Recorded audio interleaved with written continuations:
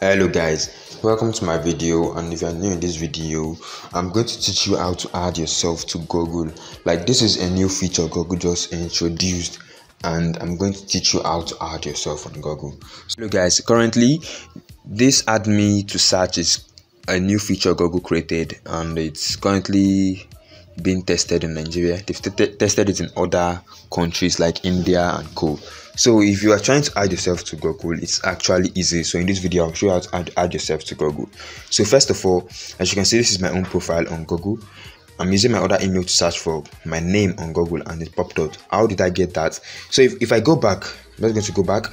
So I searched my name first of all on Google. I couldn't even find my people's card. So what I had to do was to scroll down to the end. Then I saw people. Then I clicked on my name. Then it brought this out. Then below it, you're going to see add yourself to Google search. If you on google.com, you might not see this add yourself to Google. So what you just have to do is search for add me to search. Once you click add me to search, you should see this. As you can see in this my profile, I haven't added myself to Google. So what I'll just do is click get started. Once you click on get started, you're going to see this form. You have to fill this form. So you just put your name, put your location, put everything. Then once you're done, then that's all. Then you're going to appear on Google. So I'll just go back. Nope. Okay.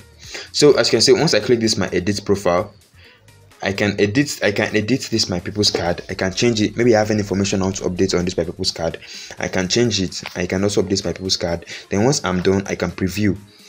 So once this is like a real-time update. Once you just update it, it's going to automatically display. So you have to give Google, I think, 24 hours or more than, just for them to be able to add you to Google, so you can start displaying on Google. So next time when someone is asking you, hey, tell me more about yourself, you can just tell the person to go to Google and search you.